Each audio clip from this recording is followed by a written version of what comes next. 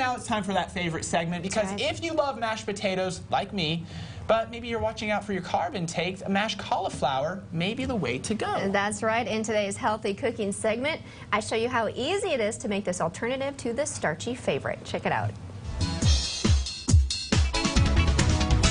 Hey, good morning. Well, the next item we're going to be making in the kitchen this morning is called mashed cauliflower. So it's a nice substitute for mashed potatoes for those of you watching your carb intake. And really, they taste a lot like mashed potatoes. So I'm going to show you how to make them this morning. So just go ahead and wash your head of cauliflower, and you're going to chop it up nice so it's nicely chopped up here. And you're going to go ahead and put it in your pot. I already have a little water in there. And just go ahead, put a little, just so it covers the cauliflower. And you can also use chicken stock for this if you want to add a little bit more flavor. Okay, so then we're just going to bring our cauliflower over to our stove top and let that boil for about 12-15 minutes until it gets nice and soft. All right, so our cauliflower is nice and boiled. It's nice and soft. I drained the water out. And now we're going to add the good stuff. So instead of butter, a nice alternative I found is this Land O'Lakes light butter. It's made with canola oil, so a little bit better for you than just the regular old butter.